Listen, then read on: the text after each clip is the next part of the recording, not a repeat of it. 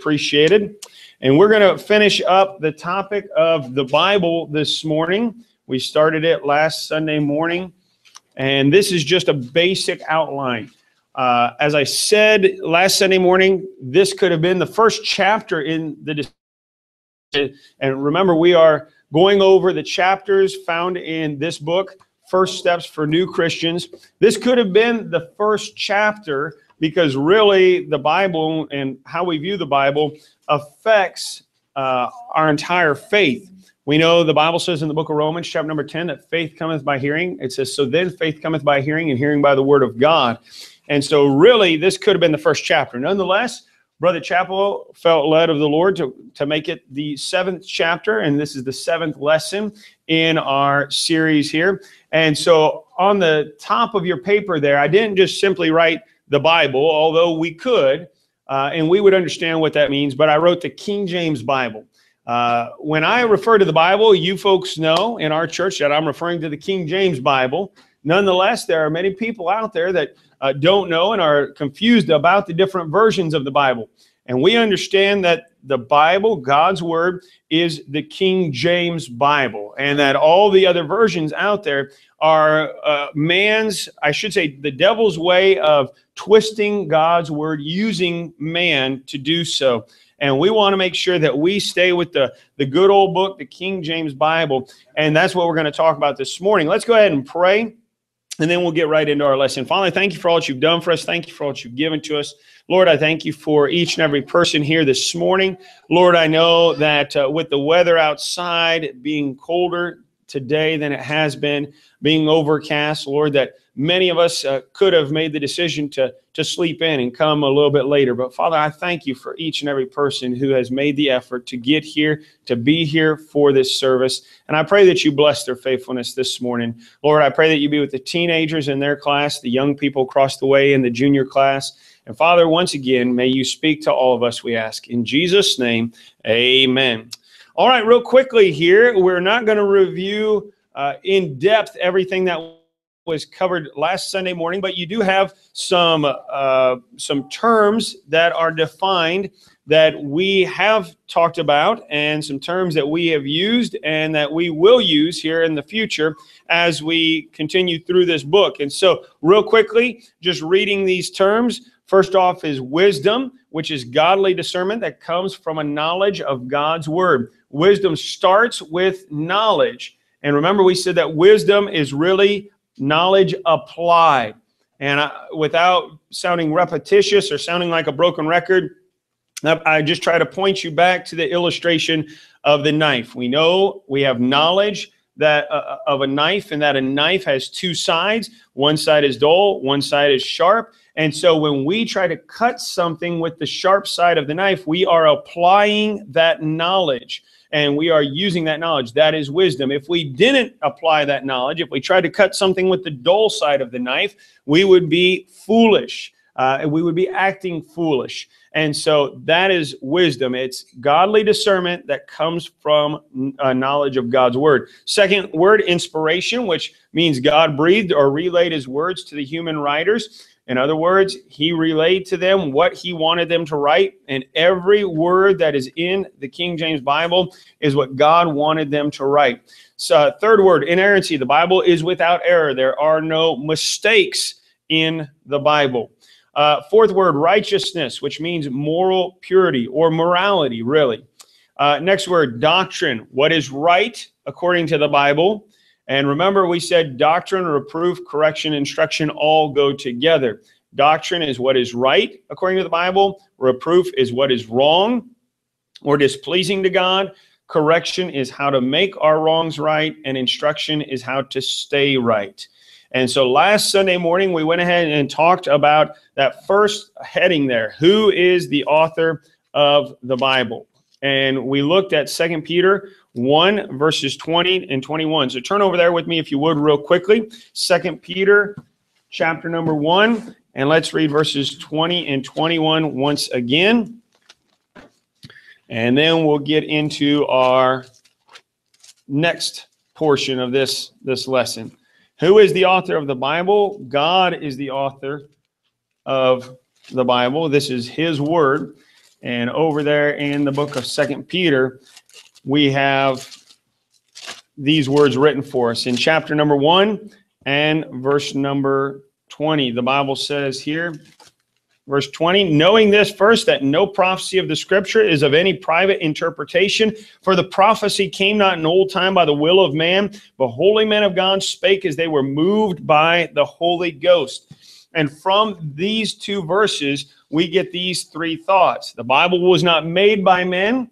Men of God recorded the Bible, and God is the author of the Bible. He is the one who told them what to write, every word of it. Remember, as we already looked at that word inerrancy, if man had written this all out of his own will, out of his own desire, there would be errors in there. Not only would there be errors, there would be contradictions.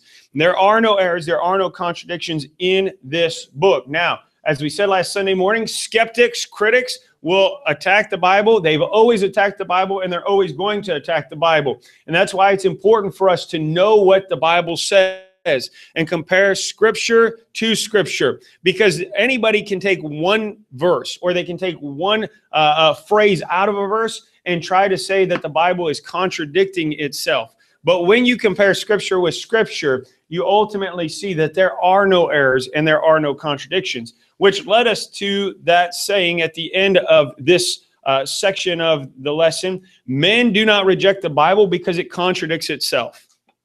Really, people don't. They may say that's their reason, but they don't. They reject it because it contradicts them. It contradicts the way that they're living. It makes them admit that they are a sinner and that they are in need of a Savior. And that's why men reject the Bible. Let's look at the next question here. How can we defend our Bible? How can we defend our Bible? All right, there are many proofs that support the Bible. Turn over with me now to 1 Peter chapter number 3 and verse number 15. 1 Peter chapter number 3 and verse number 15.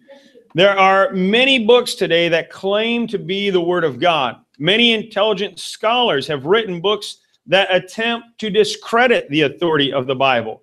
One of Satan's goals is to get man to doubt the Word of God. And remember, he did this as early in history as the Garden of Eden, when in Genesis chapter number 3, his words to Eve were this: "Yea, hath God said, ye shall not eat of every tree of the garden?" ?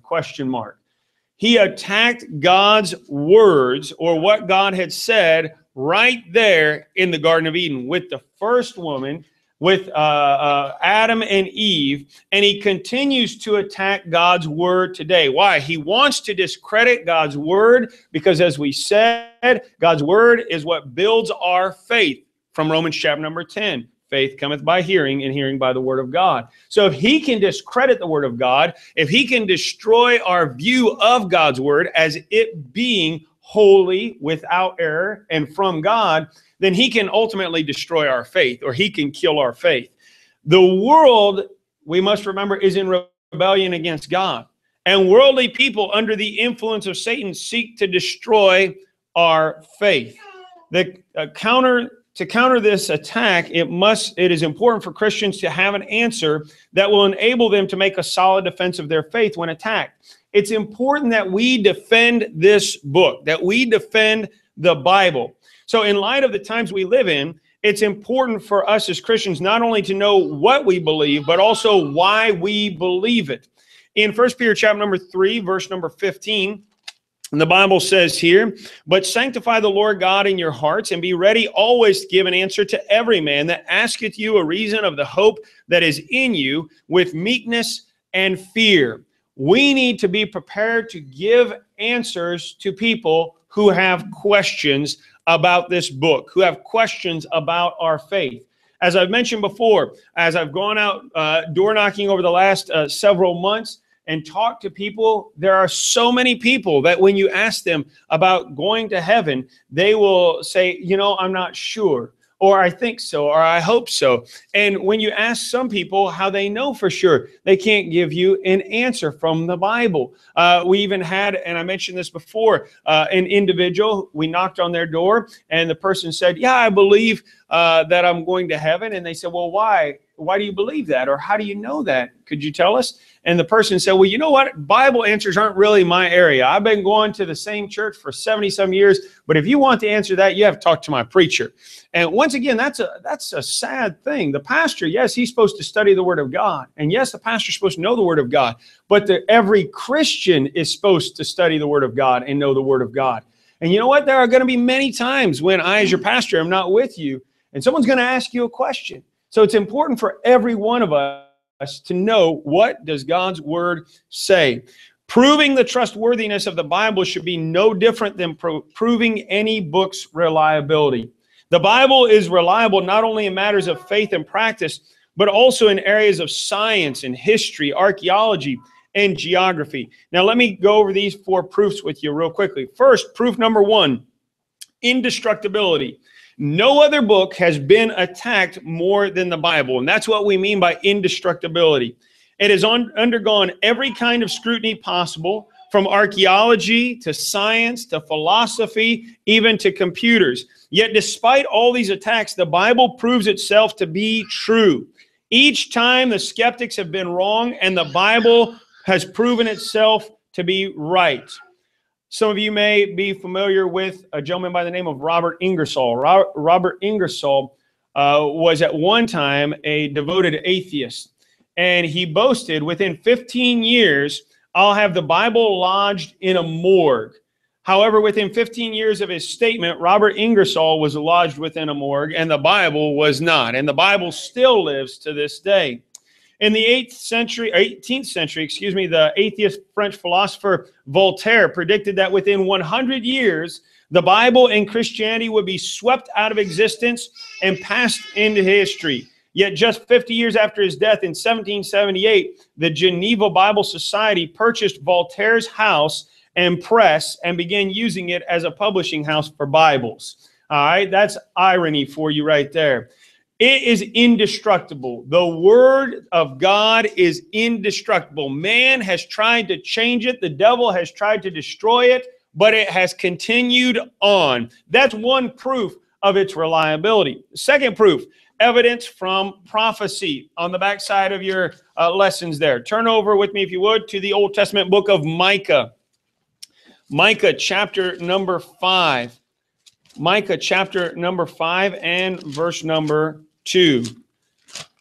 Micah chapter number 5 and verse number 2. In approximately 700 BC, the prophet Micah named the tiny village of Bethlehem as the birthplace of Israel's Messiah. And we read it here in Micah chapter number 5 and verse number 2. He writes here, "But thou, Bethlehem, Ephratah, though thou be little among the thousands of Judah, yet out of thee shall he come forth unto me, that is to be ruler in Israel, whose goings forth have been from old, from everlasting." Here, 700 BC, 700 years before the Lord Jesus Christ, Micah, under the leading of the Holy Spirit of God, prophesies that the Savior is going to be born in Bethlehem. Remember the story of the wise men in Matthew chapter number 2? The wise men went to Jerusalem, believing that he was going to be born there in Jerusalem, the Savior, because he was the King of Kings, the Lord of Lords. And what better place for a king to be born than in Jerusalem, which served as the capital city in the Old Testament of the country of Judah, or the southern kingdom. And so they went to Jerusalem only to find out that no, he was born in Bethlehem. Bethlehem was a little village. It was a tiny village in comparison to Jerusalem. Yet Micah, under the leading of the Holy Spirit of God, prophesied that's where he would be born. And he was. That's just one of many instances throughout the Bible where a prophet prophesied a future event and it came to pass. So not only is our Bible, the Word of God, proven to be accurate and reliable because of its indestructibility, but also because of the fulfillment of prophecy found in it. Proof number 3, evidence from archaeology. Evidence from archaeology. Middle Eastern archaeological investigations have proven that the Bible is true and unerringly accurate in its historical descriptions. Nelson Gluck, a renowned Jewish archaeologist, states no archaeological discovery has ever controverted a biblical reference or gone contrary, or proven anything contrary to what the Bible said about it.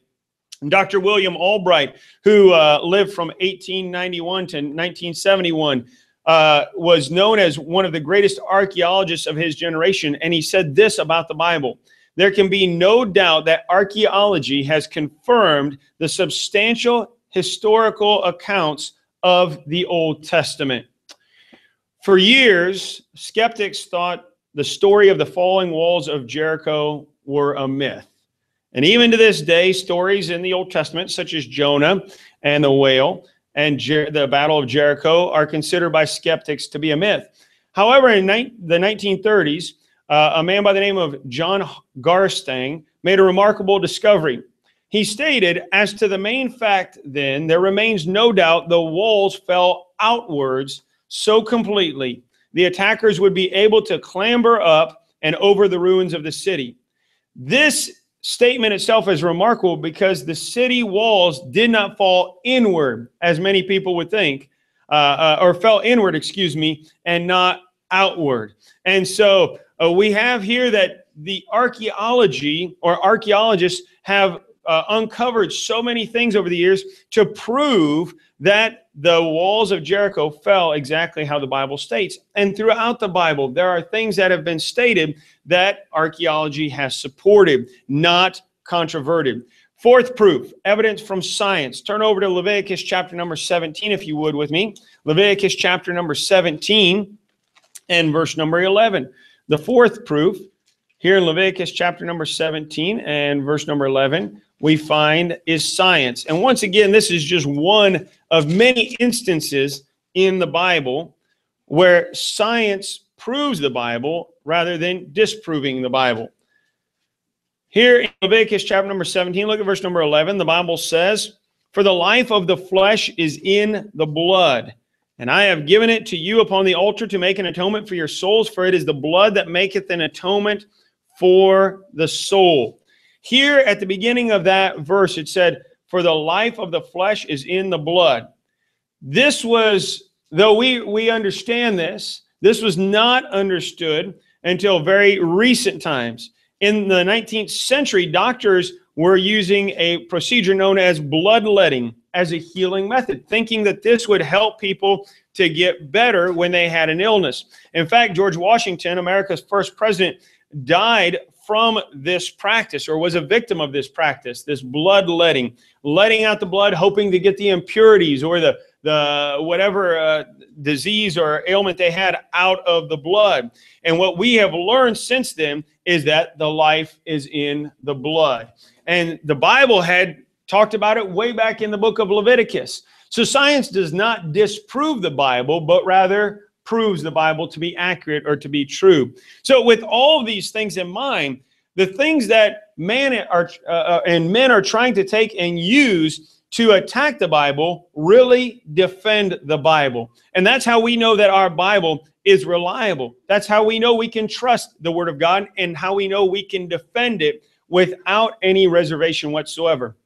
On your papers there, it should have the quote from D.L. Moody. D.L. Moody was a great preacher who had a church there in Chicago, and he is known as the father of the Sunday school movement. He's the one who really got the Sunday school movement in churches going. And he wrote this, or said this: "There's no better book with which to defend the Bible than the Bible itself," which is what we have been saying all along, that the Bible proves its reliability. It proves its inerrancy. All right, let's go on to the next section. Why should we read our Bible? Why should we read our Bible? This should be fairly elementary for anyone who's been saved for any length of time. Nonetheless, let's look at what Brother Chappell writes here in the book about why we should read our Bible. First off, the Word of God brings growth. The Word of God brings growth. Over in 1 Peter chapter number 2, the Bible says this in verse number 2: "As newborn babes desire the sincere milk of the word, that ye may grow thereby." Turn back to 2 Peter with me real quickly, if you would. 2 Peter and chapter number 3, and we'll read verse number 18 together. In 1 Peter Peter wrote that we are babes or babies when we get saved, and that we can grow by the milk of the Word of God, or how that the Word of God is like milk. It helps us to grow. In 2 Peter, Peter wrote in chapter 3, verse number 18, "But grow in grace and in the knowledge of our Lord and Savior Jesus Christ. To him be glory both now and forever. Amen." We need to read our Bibles because it brings growth. It is going to help us to grow. If you aren't reading your Bible every day, you're not hurting the preacher. You're not even hurting other church members necessarily. You're hurting yourself because you're starving yourself. You need to make sure that you read something in God's Word every day. For new Christians, I always say, try to at least read, a handful of verses in a chapter every day. But really, you should try to read at least a chapter a day.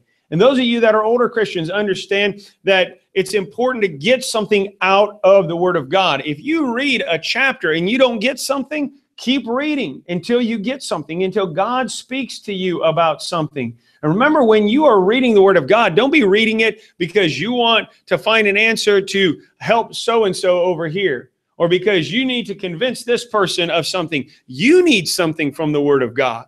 I don't sit down in the morning and eat breakfast because I want to help my kids later on in the day. Although when I do sit down and eat breakfast, I do get the strength I need so I can help my kids later on in the day. I sit down and eat breakfast because I need it. I sit down and eat lunch and supper because I need it. And my stomach tells me I need it. My body needs to get the energy from, or get the things from the food, the proteins and the carbohydrates, all those nutritious things to help my body function so I can have the energy I need. But by sitting down and getting what I need, I am then able to help other people later on as well. And so make sure that you are growing. Make sure that you are spending time in God's Word every day. Second reason he gives, because the Word of God helps us resist temptation. Turn over to Psalm 119. Psalm 119. And verse 105. Psalm 119 and verse 105. The Bible says here in Psalm 119, 105, "Thy word is a lamp unto my feet and a light unto my path." We're going to be talking about the path of the upright man, or walking uprightly, in the morning service here in a little bit. But here the psalmist writes that the Word of God is a lamp unto our feet. It gives us direction, as we know. The world is full of darkness, but the Word of God is supposed to be that light that brightens our way as we live in this world.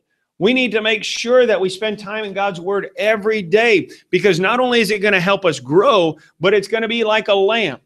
It's going to be like a light, and it's going to give us light to direct us, to show us where to go and where not to go. Any of us that have lived through a power outage before, or lived through a storm that knocked out your electricity for some time, knows that you get out the candles, or if you really thought ahead and checked all your batteries, you get out the flashlights. And as you're walking through the house, you make sure you shine that light wherever you're walking, because you don't know what you're going to trip on. You don't know what you're going to step on. I can attest to the fact that having 5 kids, it's definitely important to have a flashlight or a candle or something when the lights go out, because you don't know what toy you're going to step on. And I don't know about you, but I've stepped on some toys that I thought for sure I just put something right through my foot, because some of those toys are so hard and pointy. And man, I'm telling you what, that's what the Word of God does. It shows us where to go and where not to go. So it helps us with that temptation, and to stay away from temptation, to stay away from things that are going to be a hindrance to us. D.L. Moody said this. He said, this Bible will keep you from sin, or sin will keep you from this Bible. Whenever I give people a new Bible, new Christians, I always try to write that inside, on the inside cover of the Bible. This Bible will keep you from sin, or sin will keep you from this Bible. The third reason he gives is the Word of God has the power to change lives. Over to Hebrews 4 and verse number 12. And we actually read this last Sunday morning in the Sunday school hour as our verse of introduction. Hebrews 4 and verse number 12. The Bible says here, "For the word of God is quick and powerful and sharper than any two-edged sword, piercing even to the dividing asunder of soul and spirit and of the joints and marrow, and is a discerner of the thoughts and intents of the heart." The word of God can change a person's life. It's compared here to a sword that is two-edged, that can pierce the heart of an individual and cut through the callousness that they may have in their heart or in their life. While traveling together on a train, well-known atheist Robert Ingersoll, who I mentioned before, who said that in 15 years he was going to put, or 50 years, excuse me, he was going to put the Word of God in a morgue. He was traveling on a train with another man by the name of General Lew Wallace. And Wallace had decided that he should write a book dispelling the deity of Jesus, or proving that Jesus was not the Son of God, and at the same time disproving the authenticity of the Bible, that it wasn't God's word, but that it was man's word. Wallace agreed when Ingersoll talked to him about this, made that decision to write this book, and began to immerse himself in the life of Christ and studying the life of Christ. As he pored over the pages of the Bible, he found a conviction amounting to absolute belief in God and the divinity of Christ. In other words, as he studied the life of Christ, he was convinced that Jesus was the Savior of the world and that he was the Son of God. Through his study, he concluded the Bible and Christ both to be true and became himself a devout Christian. General Wallace never wrote his book against the Bible. Instead, he wrote the classic Christian novel, Ben-Hur, the tale of the Christ. And so the Word of God can change lives. That's why it's important for us to read it every day, because it's going to help us grow, because it's going to keep us from temptation, and because it's going to change our lives. We don't have time to look to the last few things that Brother Chappell mentions here in this chapter, but I'd encourage you to read over those this week, especially how should we read our Bible. There's 5 questions given there that I would recommend you, especially if you're a new Christian, that you ask yourself these questions each day after you read your Bible. Make sure that you get something out of it, because sometimes people say, well, how do I know if I got something or not? If you can answer one of these 5 questions after you're done reading that chapter or 2 chapters or however many chapters you read each day, if you can answer one of these questions, then you got something out of your Bible reading that day. Let's pray. Father, thank you for all that you've done.